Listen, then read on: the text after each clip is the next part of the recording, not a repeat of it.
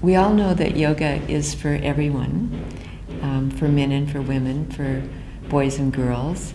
But a while back I started developing the theory that certain practices were better suited for women, and especially certain practices for different ages or stages of a woman's life. And I probably discovered that in retrospect, having gone through various stages myself. So I started yoga 40 years ago, and that took me from my menstruating years into perimenopause and menopause and postmenopause.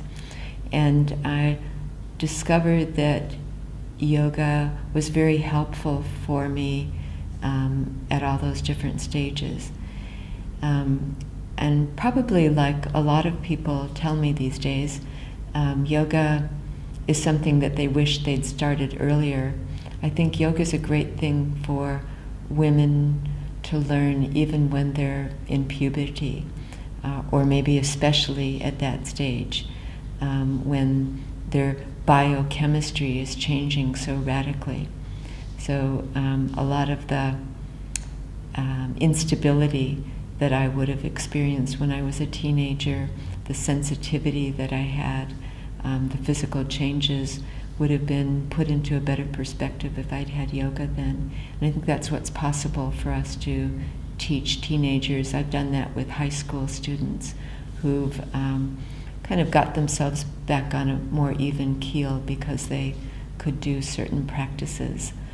And then 20 and 30-year-olds, maybe into their 40s, in that stage when they're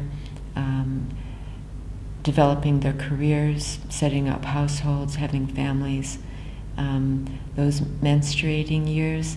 I think when a woman can do practices that help her with her menstrual period, it makes her go through those periodic times a lot more healthily and happily.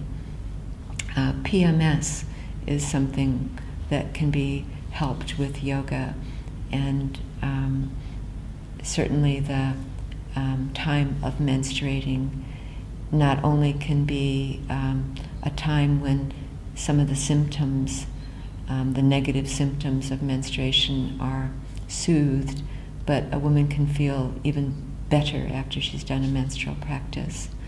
And when personally I came into my perimenopause, I think I did a lot better with it because I had all those years of yoga, so the symptoms weren't so difficult for me.